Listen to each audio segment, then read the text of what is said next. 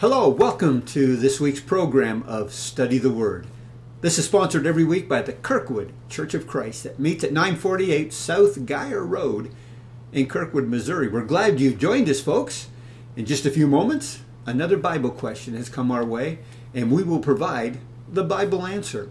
Do you have a question on your mind? We'll use it on this program. You can call us or text us at that number. Leave it on voicemail if you call it in, and we'll use it. We leave the website up there for a little bit. I'll put it up later in the program. But go ahead and check out our website because we upload all our past TV programs. And you know that would be a lot of Bible questions that you can scan through to see what the Bible answer is. I'll put that number up, as I said a moment ago, a little bit longer at the end of the program because every week we offer some free Bible study helps for you, our viewers. And matter of fact, our question today centers around one of our viewers who requested the home Bible study course and went ahead and completed it because there's a couple of lessons in that program that deals with the subject of salvation, how to become a Christian.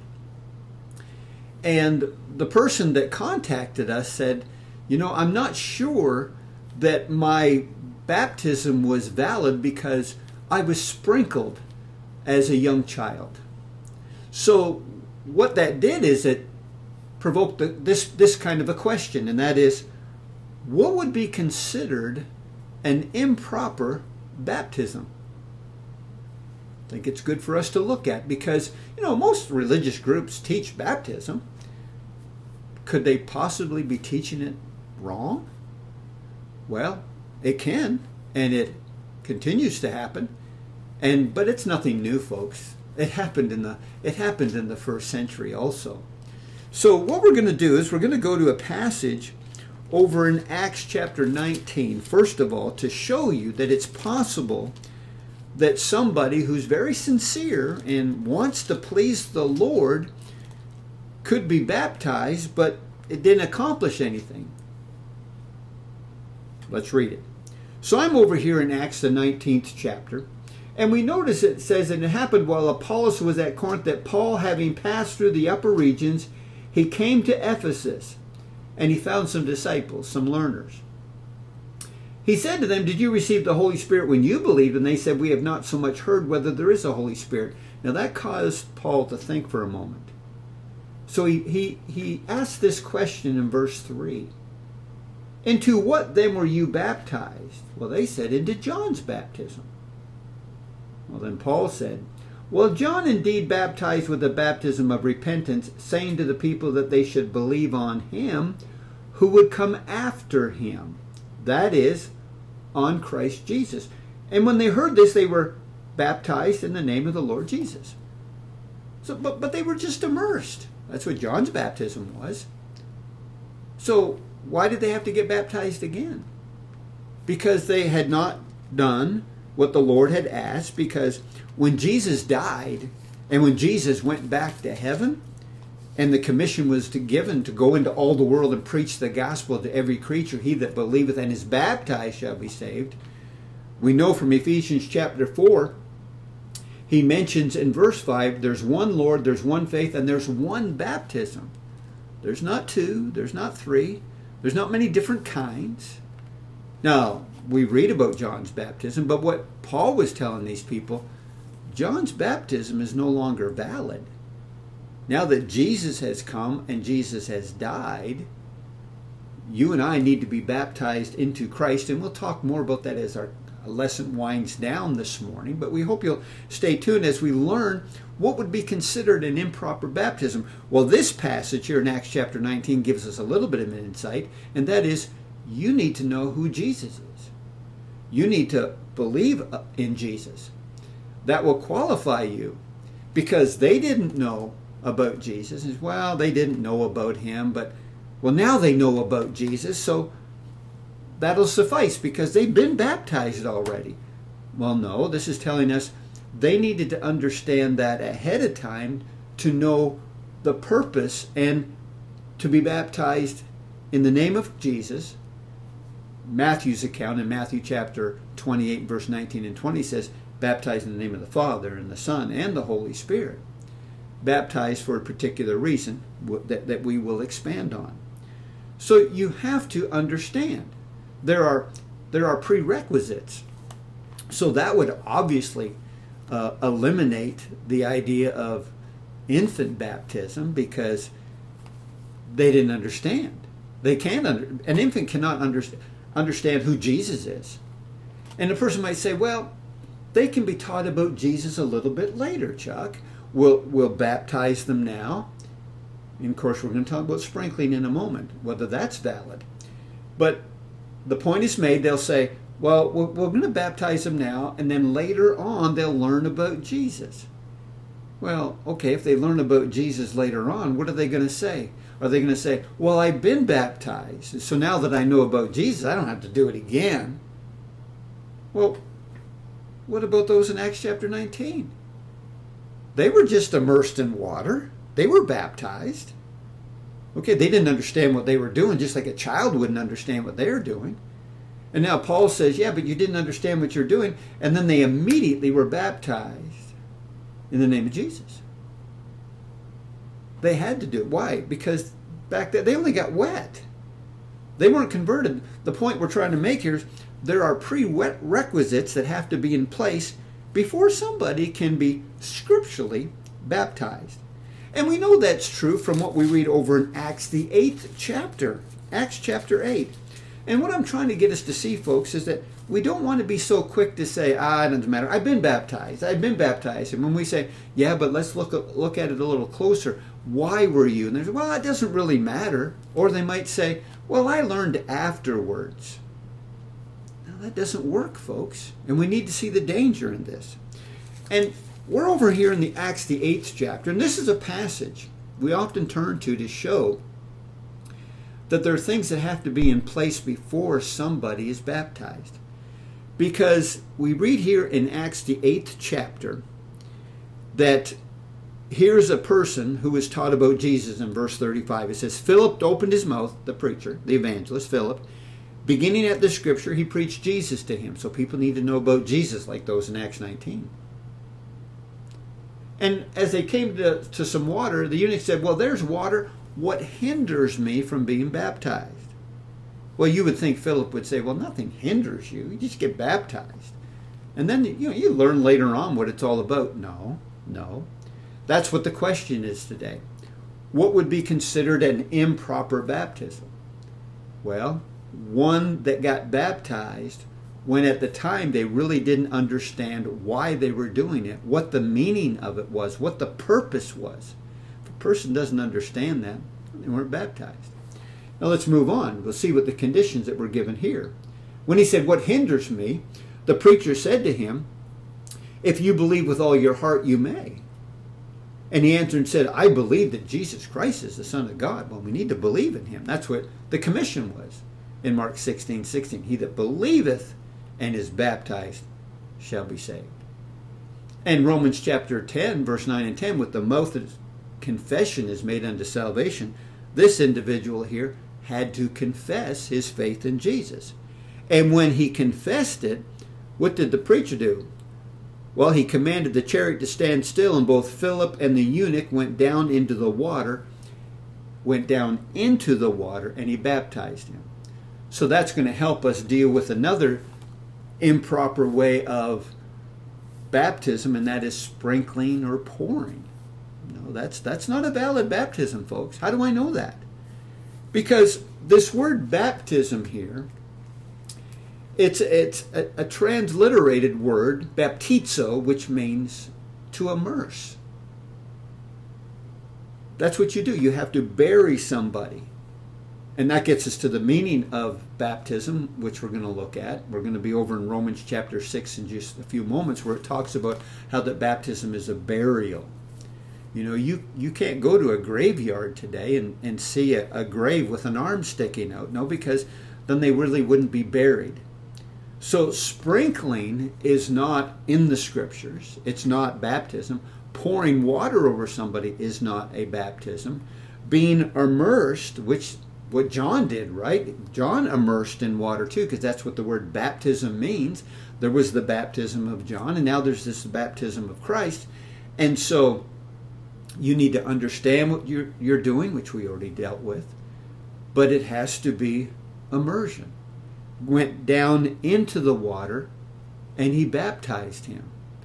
And so when we think more and more about this concept of baptism, we need to make sure that we understand what we're doing and why we're doing it. Now, the why is really important here, folks, because this is what gets missed.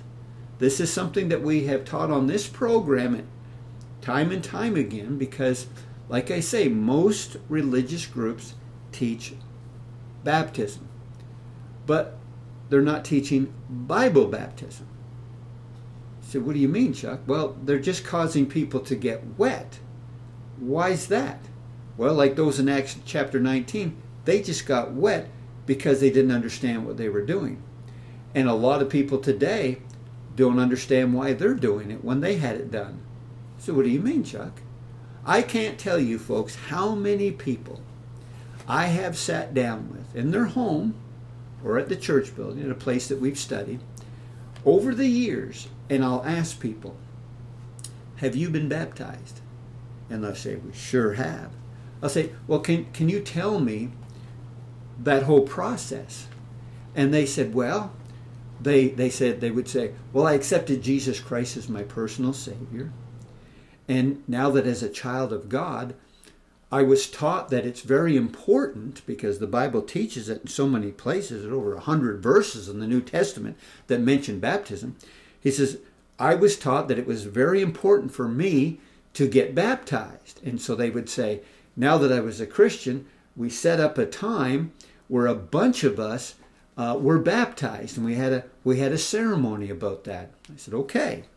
And so then we would look at the scriptures and see what the Bible had to say about that.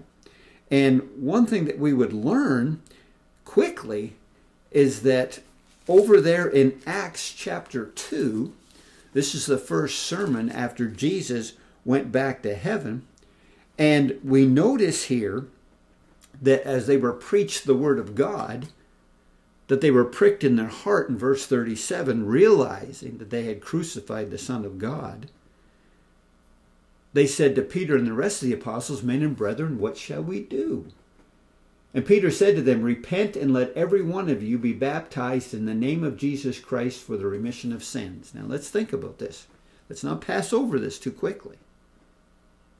See, the purpose is to have the remission of sins. Now, if a person doesn't understand what they're doing, their sins are not remitted.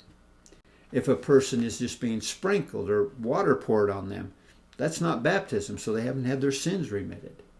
If a person doesn't believe who Jesus Christ is, they're unwilling to confess, and like this verse says, if you're not willing to repent, turn about and follow Jesus, well, then the baptism isn't going to work.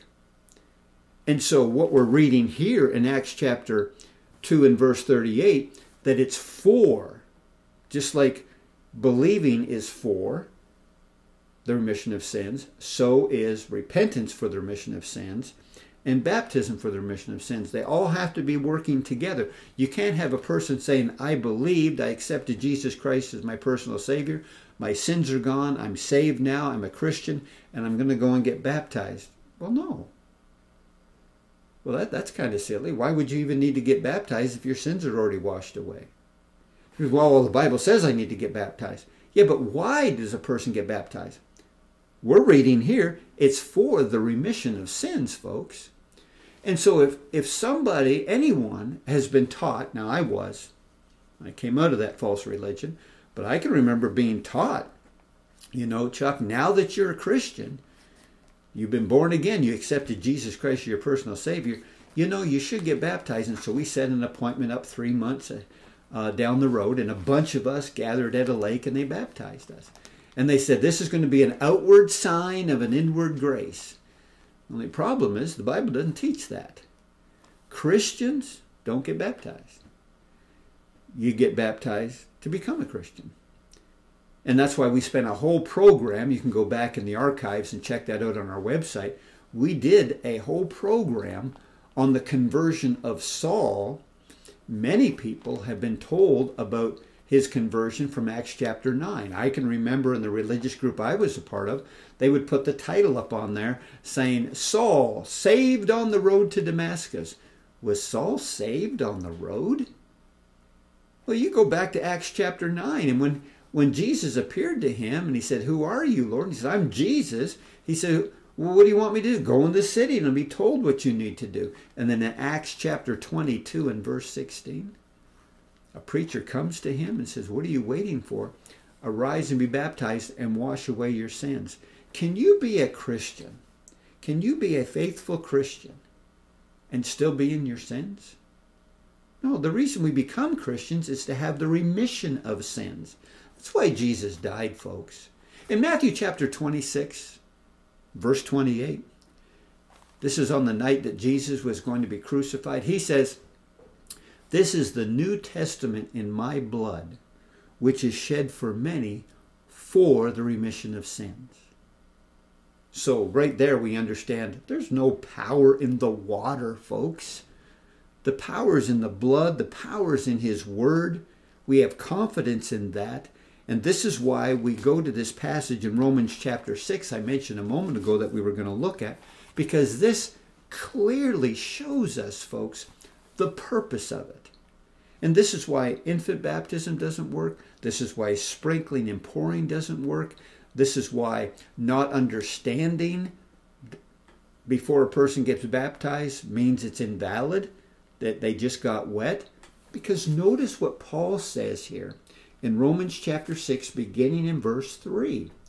Paul said, do you not know that as many of us that were baptized into Christ Jesus, we were baptized into his death? Therefore we were buried, we talked about that, we were buried with him through baptism into death, that just as Christ was raised from the dead by the glory of the Father, even so we should also walk in newness of life. For if, now you notice that if, because what if you don't? He says here, if we've been united together in the likeness of his death, certainly we shall be in the likeness of his resurrection. Verse 6, knowing this, that our old man was crucified with him, that the body of sin might be done away with, that we should no longer be slaves of sin. For he who has died has been freed from sin. What if you haven't died? You're not freed from sin. How do you die? You put to death the old man. And see, that's why he compared it. Jesus was crucified. He was buried. He resurrected. What do? Well, we have to die. We have to put to death the old man. What do you do with a dead body? You bury it. That's what he said here. We're buried with Christ. So we go down the watery graves of baptism, and then he says what? We rise up in newness of life, putting off the old man and putting on the new man. So for those who say, you know what, I was a Christian and then I got baptized, well, you're telling everybody that when you were a Christian, that's still the old man. You're still a servant of sin. Well, no, that's not the way it works. A person needs to understand that when you have things set up where you believe who Jesus is, you're willing to confess him and repent. People who were at that stage were baptized immediately. There was no appointments, certainly not 3 months down the road. It's not a ceremony. Matter of fact, you can go over to the 16th chapter of Acts and find a family who were baptized at midnight. Well, why didn't they just wait? What's the rush? Everybody who becomes a child of God were baptized immediately. Now, it's just, the emphasis should not be just on baptism, folks. People say that, is that all I have to do is need to be baptized? Well, no. If the prerequisites are not there, if we don't believe in Jesus, baptism is not more important than belief. Baptism is not more important than confessing or repenting. But all these things are necessary. Now, what happens after a person is baptized? Guaranteed heaven? Of course not. Revelation 2:10, we need to be faithful until death. But we need to first get into Christ. We need to get out of danger, have our past sins washed away. And then we are trying to live faithfully for him serving Him, as all the other programs we talk about. How are we to worship? How are we to treat other people? And there's just so many things to learn. But what we're dealing with today is what would be considered an improper baptism. And we've demonstrated that there are all kinds of, quote, baptisms that are not scriptural, which means people only got wet. They've been deceived. They've been told things that are not in the scriptures. This program challenges all kinds of doctrines. That's why we get all kinds of Bible questions from viewers with all kinds of backgrounds, because they've been taught a lot of different things and they want to know what the Bible has to say. Now, you might disagree with what we talked about today. You might say, Chuck, I was sprinkled, I'm okay. I had water poured on me. I was baptized as a baby. I was a Christian and then I got baptized. You might just say, I just disagree with what you talked about. Folks, you don't have to challenge me. Challenge this. I'm just trying to teach you what the Word of God has to say. I hope nobody ever asks a question for this program this way. I hope they don't say, Chuck, what do you think about this? What do you think about what's improper baptism? It doesn't matter what I think. I'll tell you what God says about it, and you need to follow Him. Listen to the Lord. And that's what Paul was doing in Acts chapter 19, encouraging these people to listen to the truth. And when they heard the truth, they immediately were baptized properly. And that's what happened this past week. We had, well, by the time this airs, I try to do this ahead of time. So a couple of weeks ago, when you have a person who was taught over the years that it's okay to do it this way, and after reading the scriptures and studying it, called up and said, you know what? I need to do this properly. I want to be saved. And then I need to live faithfully. And folks, if we can help you in any way, we'd love to talk with you. Maybe you say, you know, maybe my baptism is valid, but I just want to be sure. Can we talk about it? Let's do it. We sit around the table and we'll talk about what you did, and we'll open up the scriptures and make sure it's in harmony with this. Because Jude 3 says there's a common salvation, folks. Common, which means everybody became a Christian. Read it in the New Testament. Everybody became a Christian the exact same way. After Jesus died and went back to heaven, it was common. And so we need to examine ourselves. We're told that over in 2 Corinthians chapter 13 and verse 5. Examine ourselves whether we're in the faith. There's nothing wrong with testing ourselves, making sure if we're right. You see, it's a win-win situation if I study to make sure. Because if I study and I found out I'm right, oh, peace of mind. If I study and I find out I'm wrong, well, I can't admit I'm wrong unless I found out what is right. And if I found out what is right, I can make the change. So it's a win-win situation. It's vital, folks, that we rightly divide the Word of God, that we understand what it says on this very important subject of the plan of salvation. And let's not be deceived because of the wiles of the devil that are out there. All right. Having said all of that, this is the time in our program where we offer those free Bible study helps. And the first thing is this Know Your Bible 6-lesson Bible study course. The things we talked about today are in this course, lesson number 3 and lesson number 6. This first lesson starts us with some fundamentals about understanding the Bible. Free. I'll send you this first lesson with a return envelope, and after you've answered the questions, it encourages you to open up your Bible. After you answer them, send it back. I'll look it over, and we'll return it to you so you can hold on to it, and we'll put lesson number 2 in there.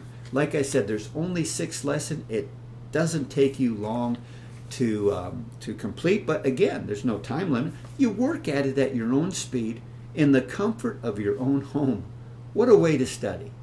And so if that's of interest to you, go ahead and leave your name and your address. You can text it, but if you leave it on voicemail, be sure to spell sometimes the street names or even your own name might be hard to hear. So spelling it out is always a big help, but we'll get that first lesson in the mail for you the very next day. So please keep that in mind. Secondly, we're having a lot of people request the pamphlets, the 2 pamphlets. They say, just go ahead and throw that in with my first lesson, Chuck.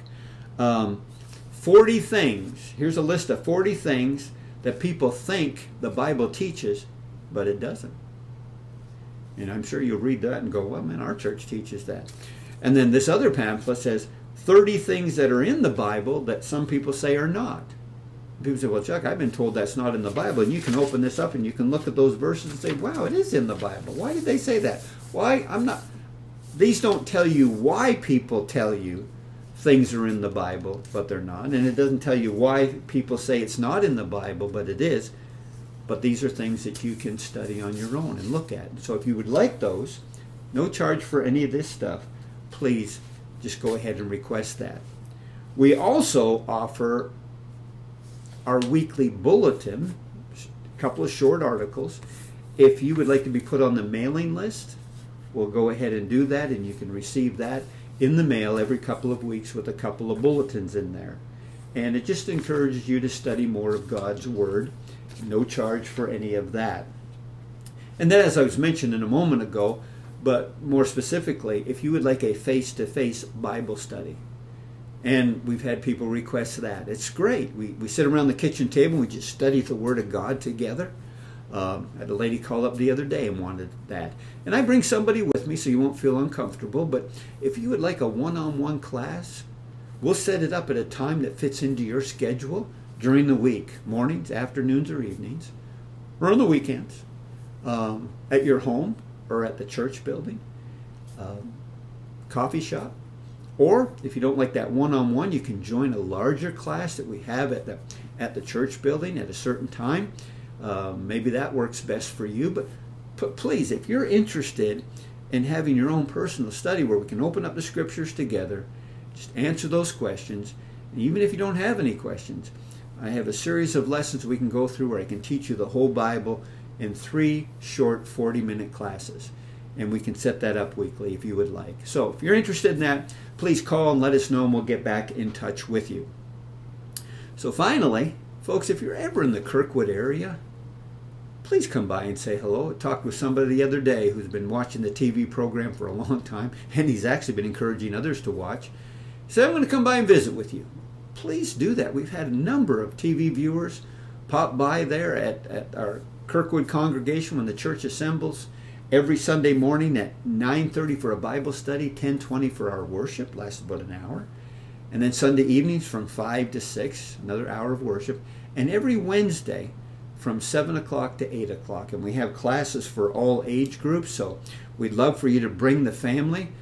We wouldn't expect anything out of you. Just come observe. Participate in our worship service. We're not going to solicit funds from you. We're not going to put any pressure on you.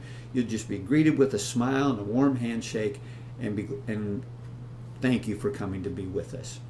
Folks, I hope you'll tell other people about this program. Tune in next week. You know what we're going to do. We're going to open up our Bibles together, and we're going to study the Word. Thank you for being with us, and have yourselves a great day.